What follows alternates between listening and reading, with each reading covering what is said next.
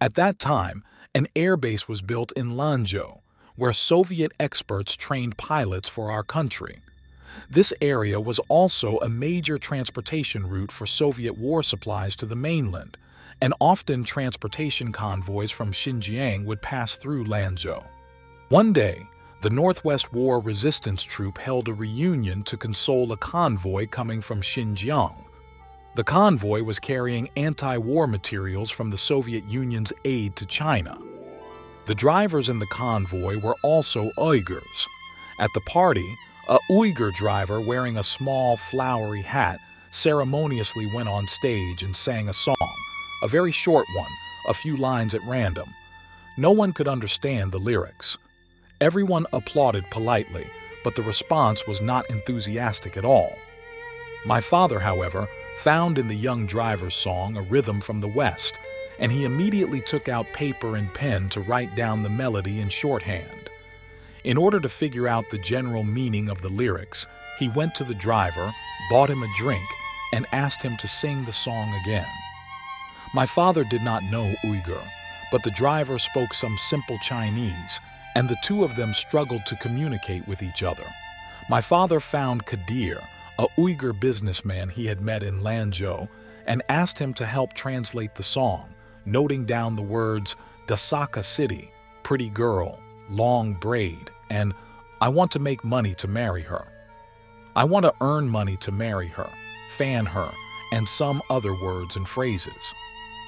Father has a natural ability to sense, although he did not fully understand the original meaning of the song, but he, from the driver's lively and playful demeanor, and obviously feel a kind of ease, humor, and freedom.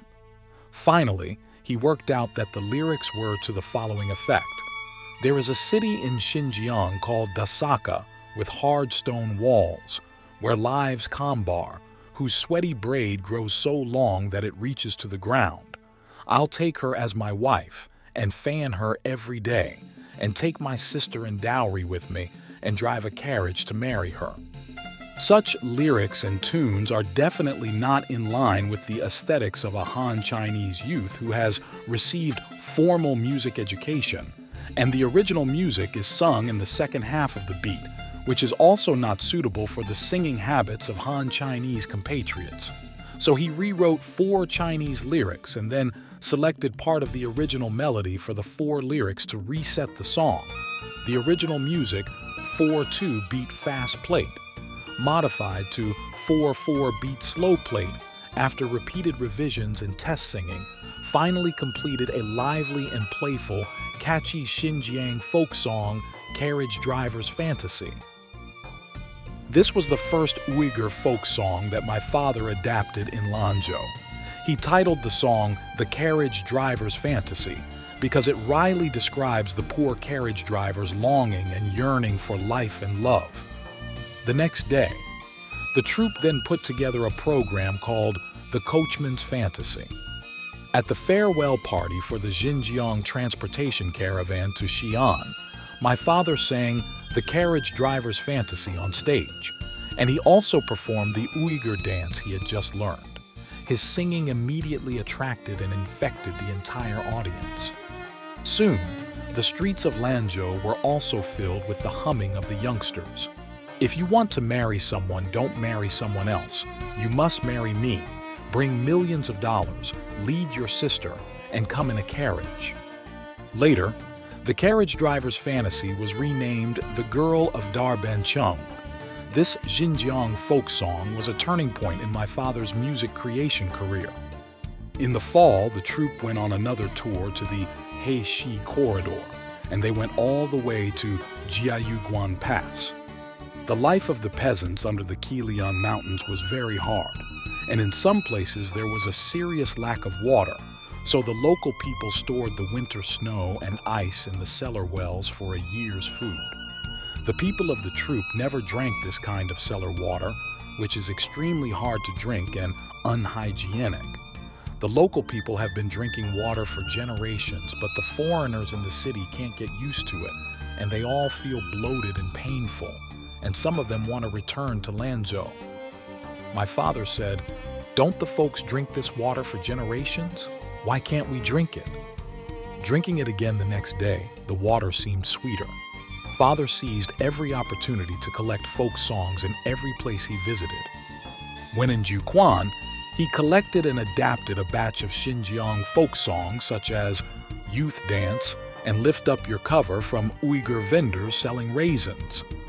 Zhao Qihai, my father's classmate at Beijing Normal University, left Lanzhou for Chongqing, and he asked my father to send him a new song when he wrote it in the future. He said that when he arrived in Chongqing, the song The Girl of Dabancheng would surely make him a big hit in Chongqing. It was Zhao Qihai who brought the song to Chongqing, the accompanying capital, and made the song popular in the foggy city for a while.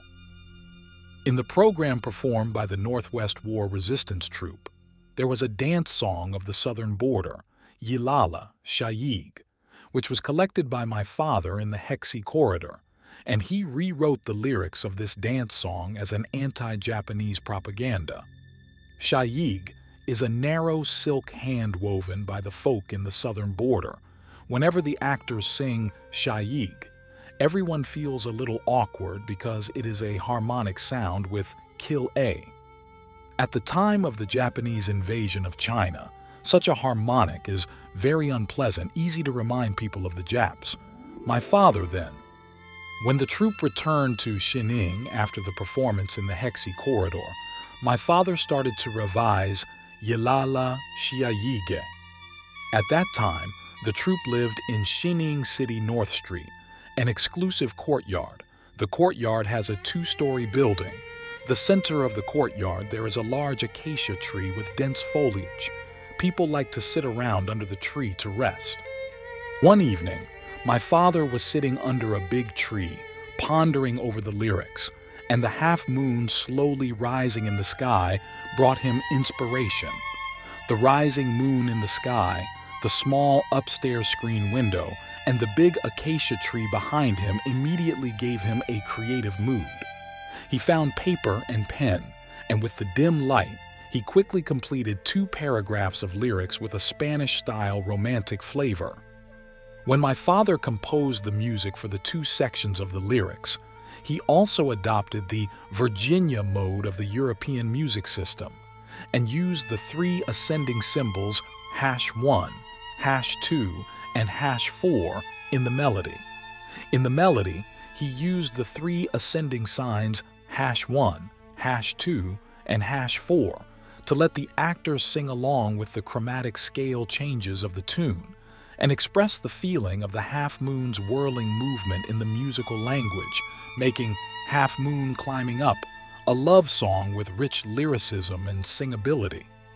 The song Half Moon Climbing Up brought my father's creation of an adaptation of a minority folk song from Xinjiang to a new level. He incorporated different contents into this song, and he highly artisticized this folk song tune, making it detached from a completely rustic atmosphere and organically combining the rustic with the literati and the artistic, so that the song not only retained the simplicity of the rustic folk song, but also expressed the spiritual temperament and aesthetic psychology of a nation. But at the same time, it was highly artistic, which made it possible for it to be disseminated and have a chance to move towards the opportunity to go to the stage art.